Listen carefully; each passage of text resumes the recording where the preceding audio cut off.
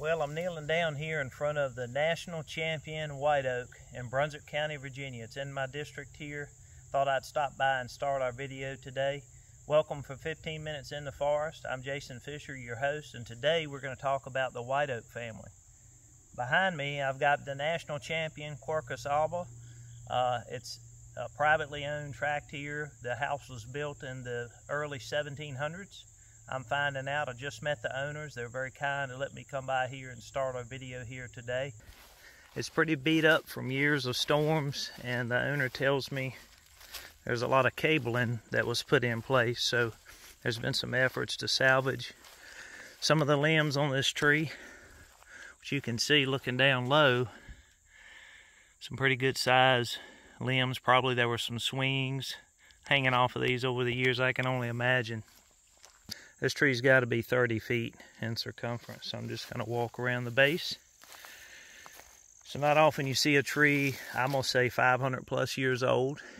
You can just see the bark thick and grooved, and there's probably been a lot of effort here to save this tree.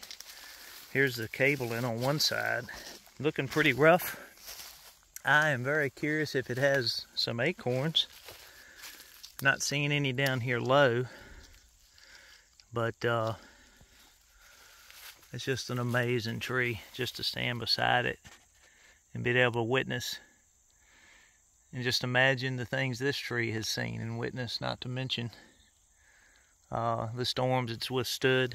So generally when you think of white oak, everybody thinks of Quercus alba, which that is in the white oak family, but that's the most common oak that we have. This tree has such a clean lower bole or lower trunk on it because it's growing here amongst a lot of other trees. But the one thing about white oak is they can grow almost anywhere. I mean, they're very versatile, and that's why they're so valued. One reason why they're so valued, you can find them near ridge tops, on the mid slope, and even down in the bottomland, river bottom. And here's last year's acorn. Put in the pot here and got it going. So it's year and a half old seedling. Narrow leaves here in the shade. Looks a little different. This is just a good spot to grow. This is my little nursery. East side of the house under some azaleas, so it gets 4, 5, 6 hours of light. That will help get them through the first summer, as long as you remember to water them. South side, west side of a home or building does not work for a nursery. So, and then 2 years ago, I got this seedling. See the leaves, much more like the parent. Here we have a much larger swamp white. I want to show you a couple things. One, the acorns here that have come out have a really long stem that supports the acorn, much longer than Quercus alba.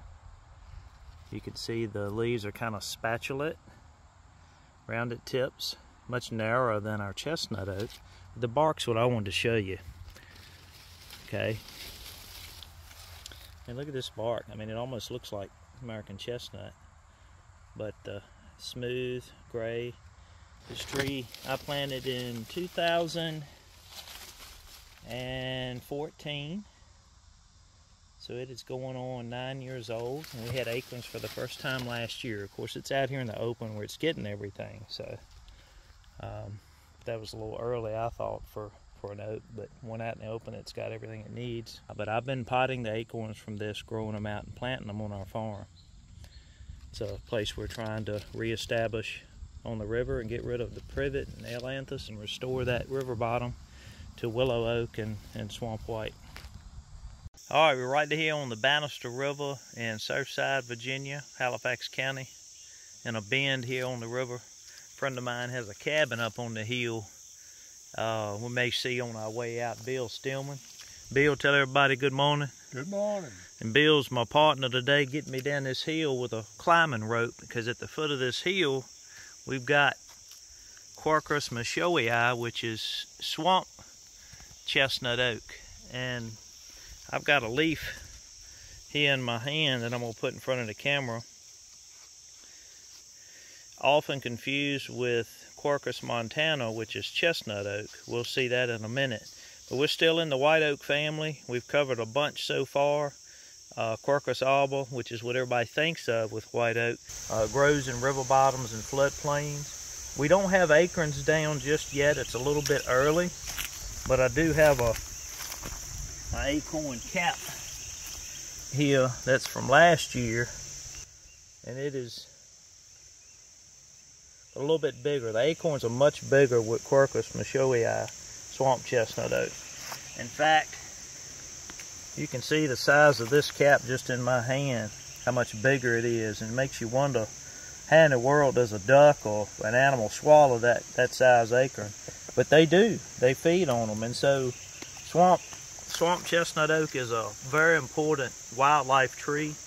I looked it up as far as its merchantability with Quercus alba, and it's second. It's sold as white oak, obviously, if it's ever harvested, but it's second to Quercus alba, but a very important wildlife tree. And so there are a lot of benefits to the white oak family, and one being wildlife. The turkeys will come in here and scratch and find these acorns. The ducks will walk right up the bank here and feed on them in the wintertime. In fact, Bill and I have duck hunted in this area before, and if you look at this bark, follow me here, Bill, the bark on this tree, the first time that I hunted down here with Bill, I looked at that bark in the wintertime and I said, oh, that's a white oak. Well, of course it's a white oak, but which white oak is it? And until I came down here in the spring and saw these leaves out, it was like, wait a minute, that's not Quercus alba. And so the bark is almost identical. It is a little different than Quercus alba, but to the untrained eye, it's almost exactly the same. The growth and height and everything, it's just the leaf and acorn are different. So another oak in the white oak family. Mosquitoes. Thank you, Bill. Here we are at the top of the hill at Bill Stillman's cabin at Stillman's Ridge, and he's just pointing out to me that the beams in this cabin are oak.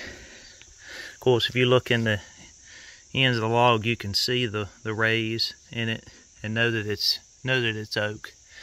Probably oak that came from these woods, because we just came up this bluff, and he's got his coffee chair, I call it, where he could look up the river in the mornings, sitting on this bluff right here. We just came from down in that bottom where swamp chestnut oak is, and here is right beside the chair, a Quercus alba, a regular white oak, right here overlooking the bluff here. So you can guarantee these acorns drop down this bluff and fall right there in the river for the wildlife to enjoy and wash downstream, and that's how our seed gets dispersed. We always learn by wildlife, water, and wind. A chestnut oak, and there's swamp chestnut too. And I also did some research and found that swamp white will hybridize. Here in the middle of all this is a red oak that stuck its head up trying to compete. I'm not talking about red oaks today, but just look at the regeneration that's in this one little spot. Here's a stump that did sprout, okay? So I'm gonna peep in here.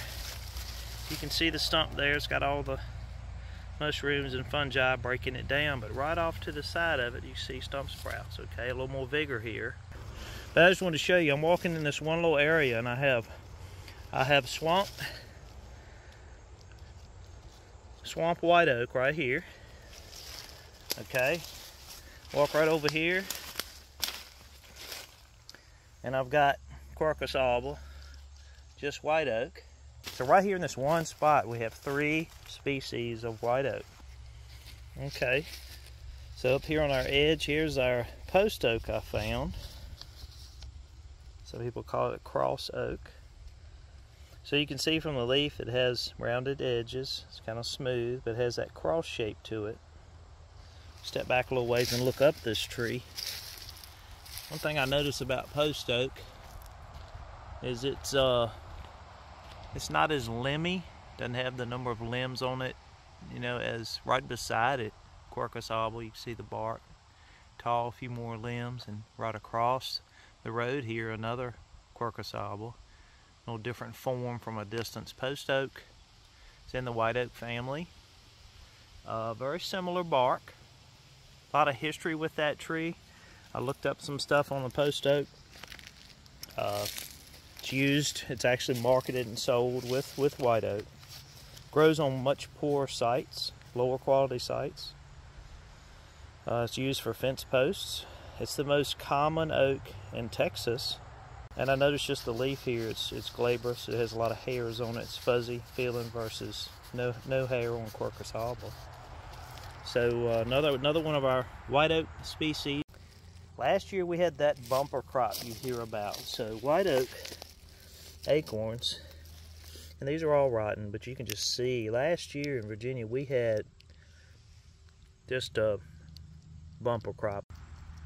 This is one of the big culprits in the fall of white oak. You see the weevil hole in this acorn.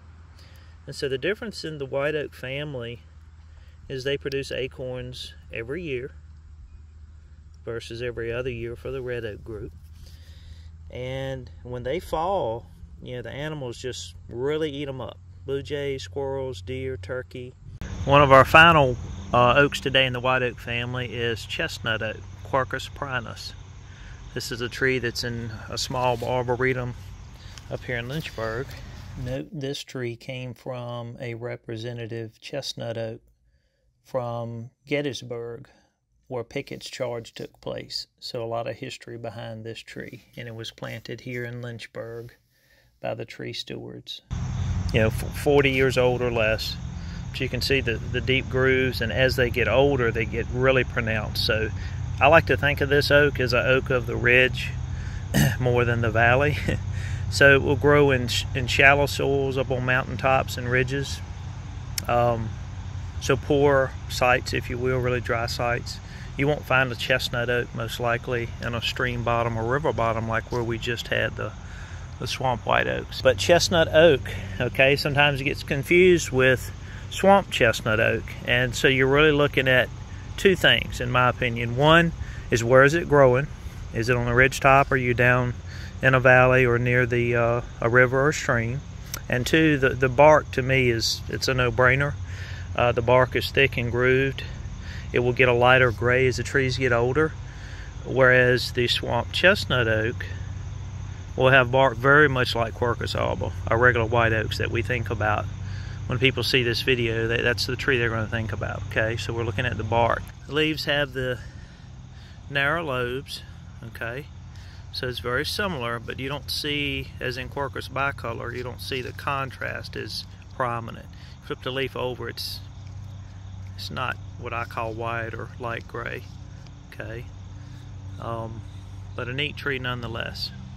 And here's the thick grooved bark I wanted to show you that kind of differentiates this tree from the swamp chestnut oak, okay? So here's your thick grooved bark chestnut oak. Well, here I'm standing in South Boston, Virginia, downtown, not a place you'd expect to see white oak. But even in the urban environments, we can plant hybrids that do well in poor soils. This is a Regal Oak, which is a cross between a swamp white oak and a English oak, I believe. I'll double check that. And it's a busy Friday here in the fall, but you can see the streets are lined here. Don't like that it's a monoculture, but yet it's a interesting place I thought I would share that I discovered, and a lot of towns are putting these in. Here's the acorn. Looks very similar to the swamp white, doesn't come out of the cap quite as far. Just thought I'd point that out. Thank you for watching 15 Minutes in the Forest and being with us today. The white oak family is a special tree, both historically in our nation as well as for use of forest products, wildlife, and other needs.